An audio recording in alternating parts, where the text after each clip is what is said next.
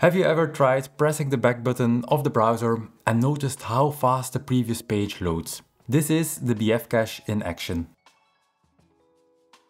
BFCache stands for backwards forwards cache, and this is a mechanism that allows browsers to keep a snapshot of an entirely rendered page in memory.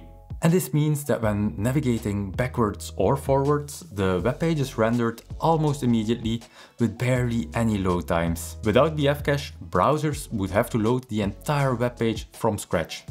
It would have to connect to the server again and wait for a response.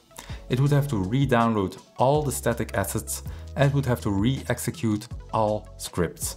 Instead, thanks to the BFCache, this transition is made very smooth. The BFCache takes a snapshot of your entire web page and stores it in memory.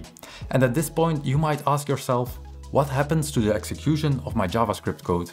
And that's a very good question. The way the BFCache works is that your entire JavaScript heap is stored in memory and the execution of in-progress code is paused. This means that code that's scheduled to run with set interval or set timeout, for example, will simply resume when the page is served from the BFCache as if nothing happened. And the same goes for unresolved promises. When working with IndexedDB transactions, things tend to get a little trickier. Whenever a transaction is ongoing and the user navigates away from the page, the browser will not cache the page in the BFCache unless you ensure the connection is closed before the user leaves. Overall, the browser usually has your back and will only cache your web page in the BFCache when it thinks it makes sense. And most major browsers support some form of the BFCache, both on mobile and desktop. Chrome usage data shows that 1 in 10 navigations on desktop and 1 in 5 on mobile are either back or forward.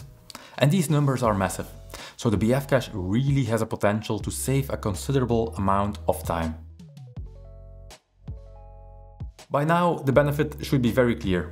Users get a faster and a smoother experience when returning to your website. As a developer, however, we need to take a couple of considerations, as the BFCache is often a source of frustration. It's essential to take note of the lifecycle events of a page that gets served from the BFCache. The page load event, for example, will not be fired when the page is loaded from the BFCache. Instead, we have to listen on the page show event and we can check the event.persisted property to see if the page was restored from the BFCache. This property can come in handy to detect if the data is stale. And if it is, we may update it by doing an API call, for example. Some actions, like listening for an unload event, will prevent the page from entering the BFCache. So instead, listen for the page hide event and avoid adding unload event listeners at all times. The unload event dates back from an older time and is currently considered a legacy API.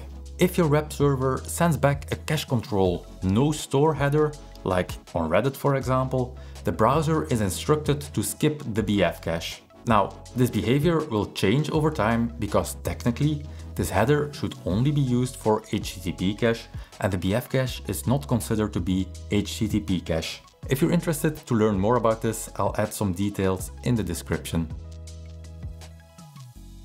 To guarantee a great user experience, it's important to test the BFCache often. You can easily test the BFCache by opening the Chrome inspector and by navigating to the application tab and clicking on back forward cache.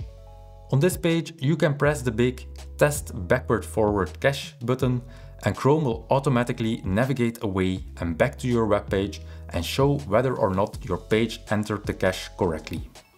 If the BFCache fails, you'll get a precise description that tells you what specifically went wrong.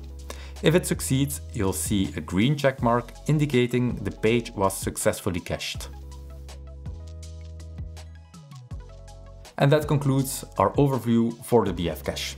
If you're interested to learn more about the BFCache, because there's so much more to talk about, you can refer to the link in the description below. I hope you learned a thing or two, and if you did, give this video a thumbs up and consider subscribing, and I will see you in the next video.